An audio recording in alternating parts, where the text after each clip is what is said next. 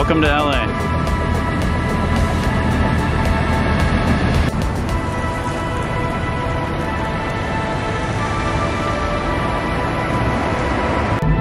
What's going on, Unfazed crew? So here I am at kind of a sketchy but also very fascinating location.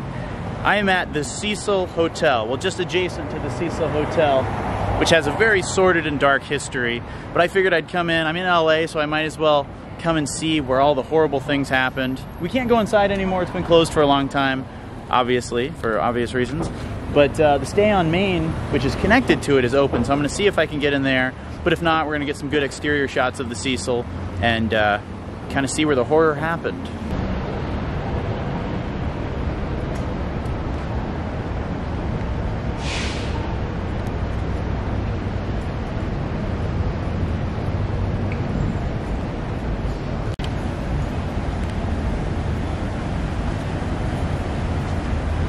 You know who owns this now?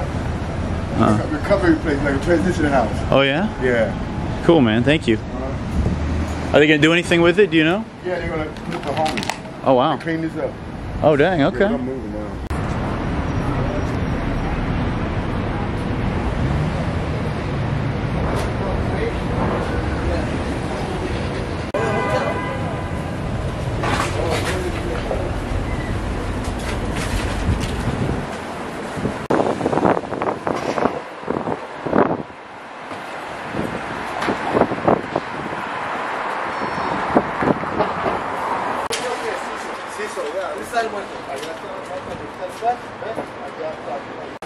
So I'm guessing this might be part of the Stay on Main?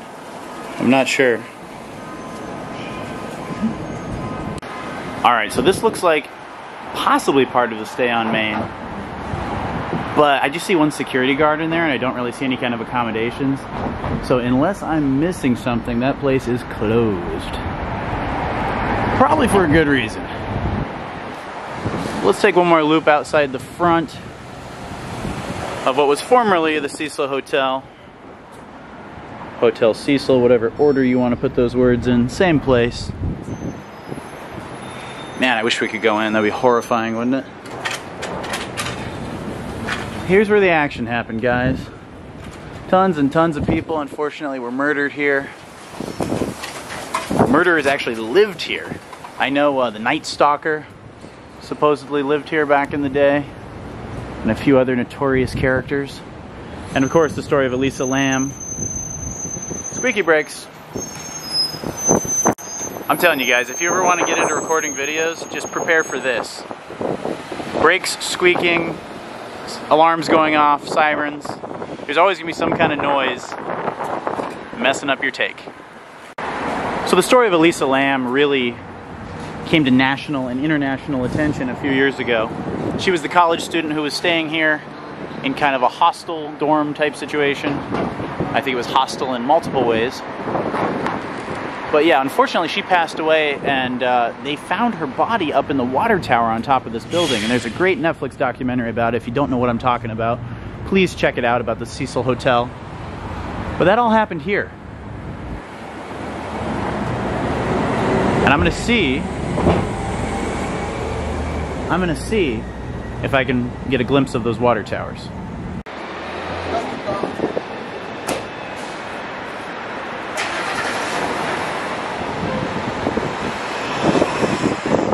Meet Zilla, downtown's finest burger. Not anymore.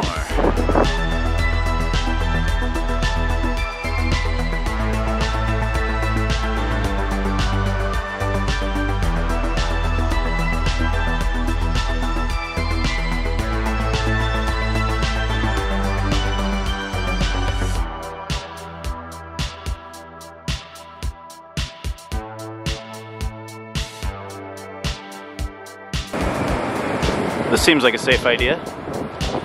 Let's go into the alley of the Cecil Hotel. Nothing like some shit stains on the wall and hypodermic needles. Nice.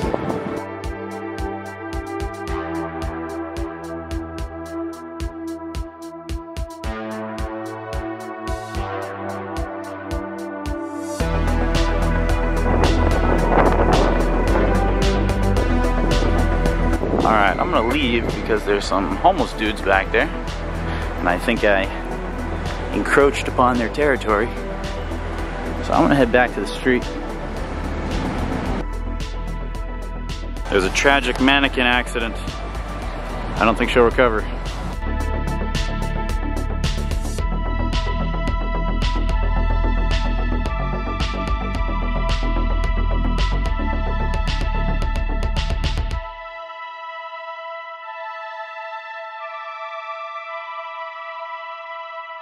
As you can see, the businesses around here are all thriving, for the most part. A beehive of activity. As you can tell, California is doing a great job to take care of its homeless population.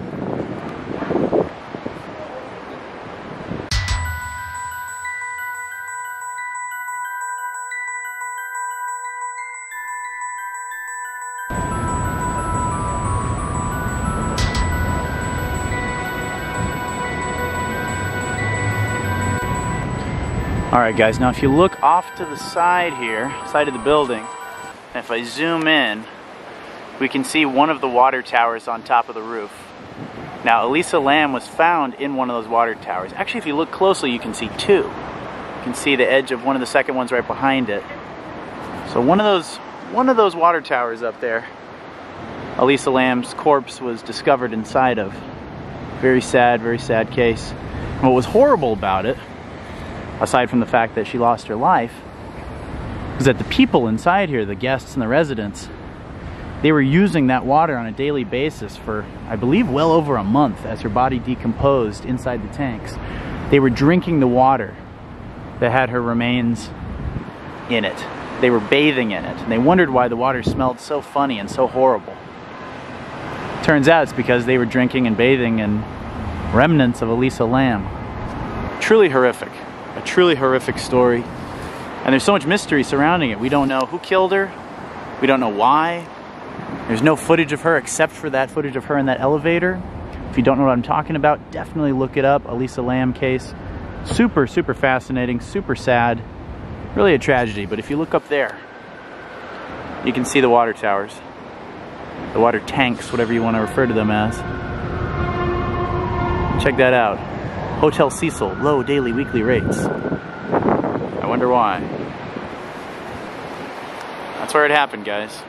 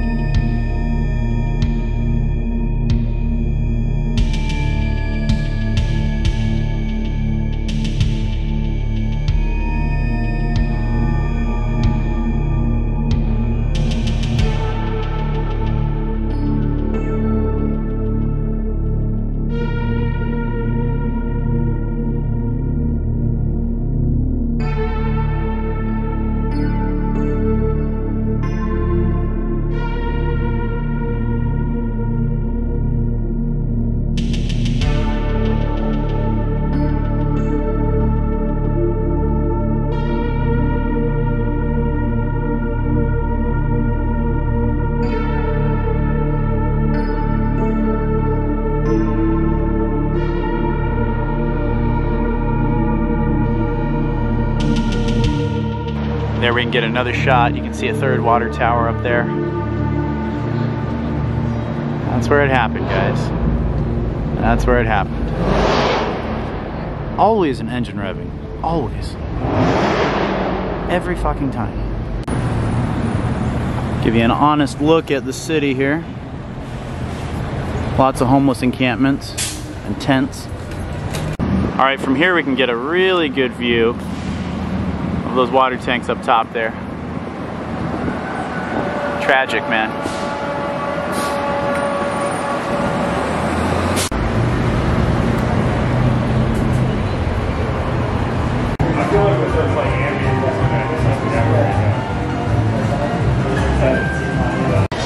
Actually, I found a very cool restaurant just a couple blocks away from the Cecil. Got a very cool rock and roll theme here. So I'm gonna have myself some lunch, and then we're gonna go to a rock and roll iconic location right after this. All right, here I am in front of the iconic Morrison Hotel from the Doors album of the same name. Not much left in terms of the front of the building, but let's take a look. Damn, dude, look at that. It's all covered up. But this is where Jim and the band would have been. Right through this window here.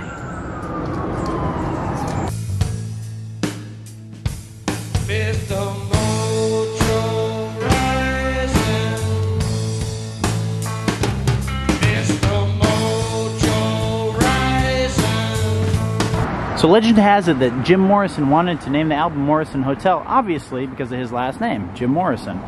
But the hotel would not have it. They would not allow them to do a photo shoot inside the hotel. So, allegedly, what happened is the bandmates went inside unbeknownst to the hotel staff and slowly started hanging out in front of this window right here inside the hotel bar.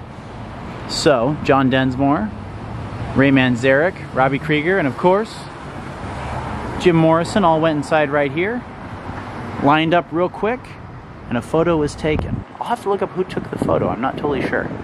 But it was right here, right through this glass. I gotta touch it. I gotta touch the filthy LA stained glass with ash and graffiti and meth residue.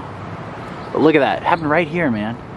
You know what I think is such a shame is that buildings like this here just fall into squalor. Just totally forgotten about. Like, what a shame, dude, what a waste. If they were smart, some savvy business owner with a little bit of money would come in and clean this place up and totally renovate it and make it look exactly as it did in like 1970 or whenever that album came out, 69, right around that era. And make it authentic to that time. Make it a Doors theme. Have a stage at night where a band could come in and play. It would be a hot spot for a Doors cover band, let me tell you. Anyway, if they did that, this place would be absolutely thriving. But alas, they don't. And they are not as smart as you and I. But here's Morrison Hotel, guys. Right by Pico Boulevard. Check it out. Compared to the last vlog I saw of this place, which I believe was the Grim Life Collective, already this place is in a deeper state of disrepair. Which is a damn shame.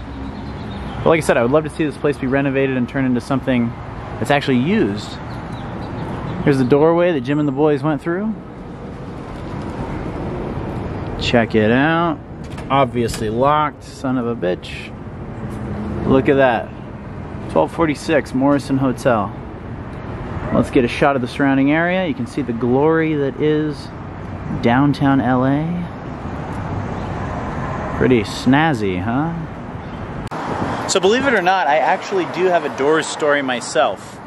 Believe it or not. When I was 23 years old, I actually very seriously considered moving to Los Angeles. So I quit my job at the time as a server. I brought what little savings I had and came out to Los Angeles for about a month. And I worked on indie film set out here. I stayed with an acquaintance. I stayed at a couple hotels. I kind of hopped around. But it was a really good experience. It was a really good time in my life, and I'm glad that I did it. I ultimately, obviously, did not end up moving to Los Angeles, but I do value the time that I had here. But what I will say is I did have a... can't talk.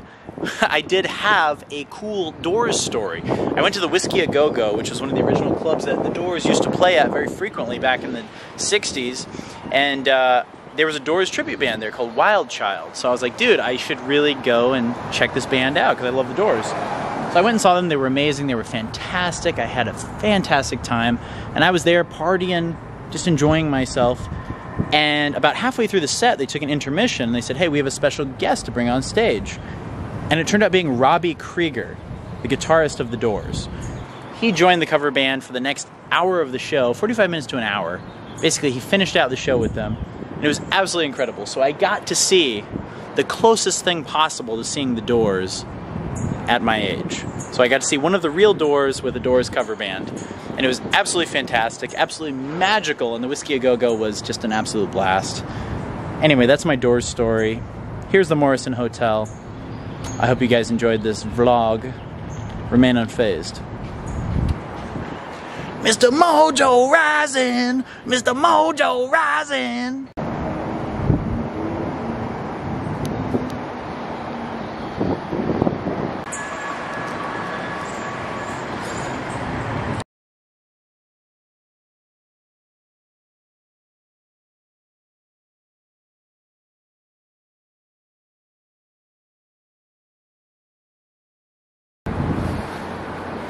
Which way to go?